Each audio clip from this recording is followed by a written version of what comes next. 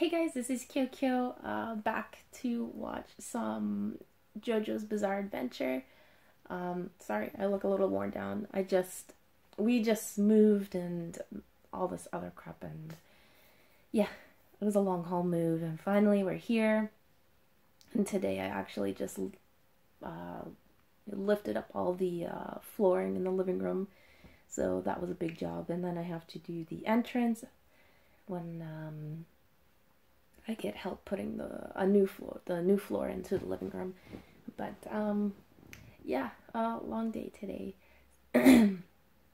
But I figured it is Friday and I should be posting a video, and yeah, I don't have anything to post right now. I haven't had internet for like a good 2 weeks or so I am so excited. I finally have some internet. We're just gonna get on to episode 9. I actually downloaded all the rest of the episodes last night, so I'm gonna try and get as much as I can watched tomorrow, and then go on to Cowboy Bebop and Vinland Saga, but it's gonna be a little slower for those because I don't have them all downloaded. I thought I did, but I don't. But let's just get into it. He cut off his head?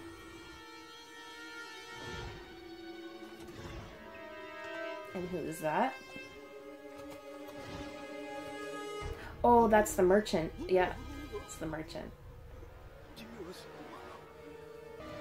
I knew he wasn't dead.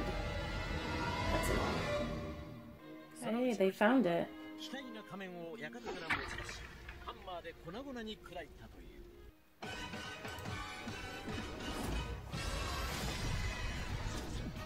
What was that noise? It's intense.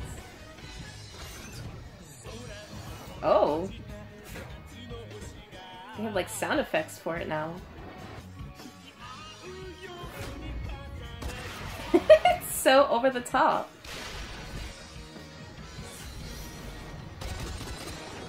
Maybe that was the last time.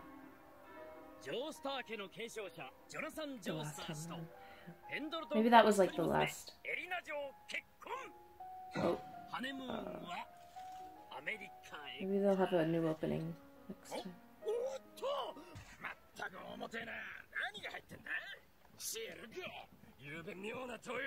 Oh, God.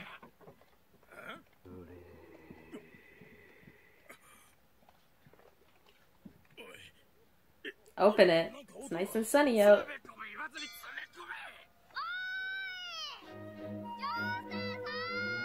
There they are.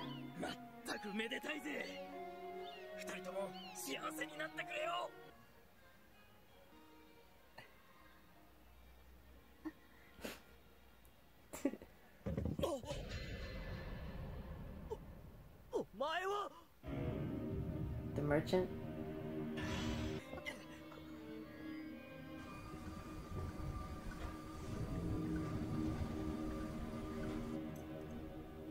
Oh, are they gonna take his body, I guess?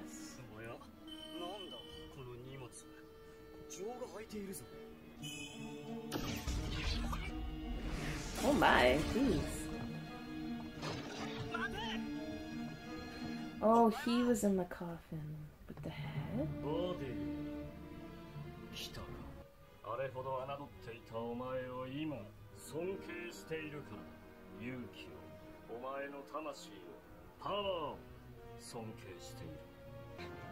Go to your room.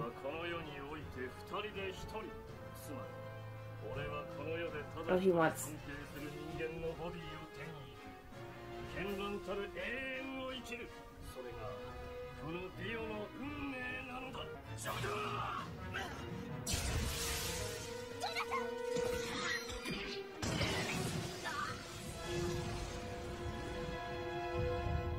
Why did she follow him?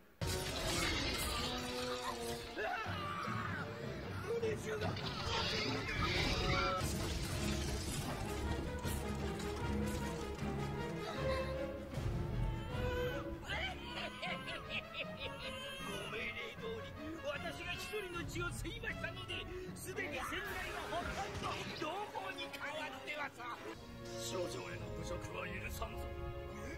彼がこのディオをこんな姿にまで追い込んだ人間、尊敬の念を持って苦しみを与えず速やかに奴の首を切断しろ。はい、ディオ様。ほら、妙な動きに気をつけろ。一旦引け。やばい、ワンチェン。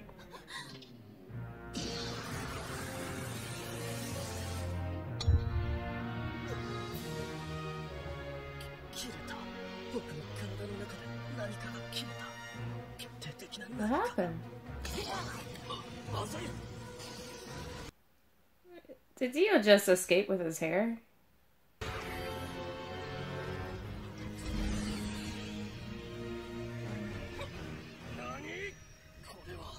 ワンチェンの体にジョジョは何かしたのだ。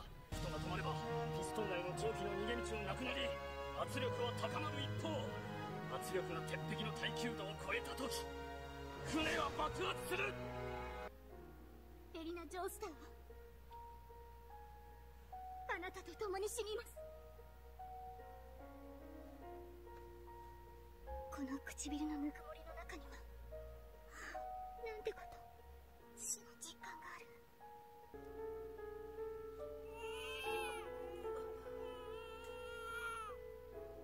Yeah, baby. 泣いてくれてもいい。でも君は息なくては母親は子供をかばって死んでいる。僕の母もそうして死んだ。あの子も連れて早く。爆発が始まる。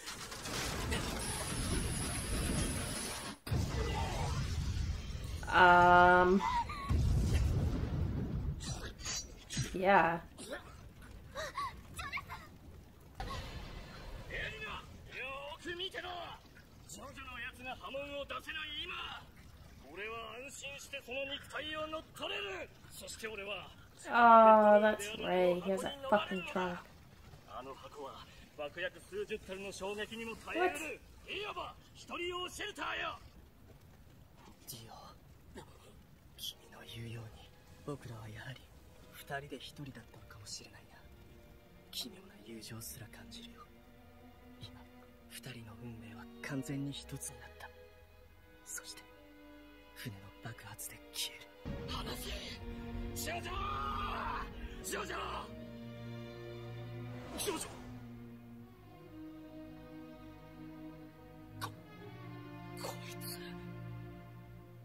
死んでいる。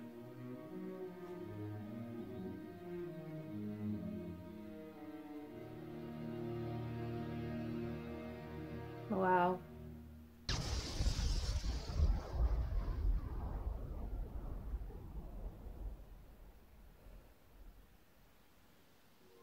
ジョナサン・ジョースターの人生は忘却の彼方に消え去りました。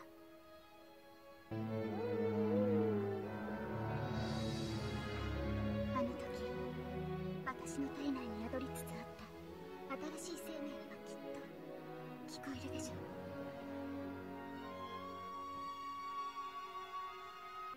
しかしそれはまた新たな冒険の時代の始まりでもあった。I was not expecting JoJo to die. Okay, well, he's dead like halfway through the show.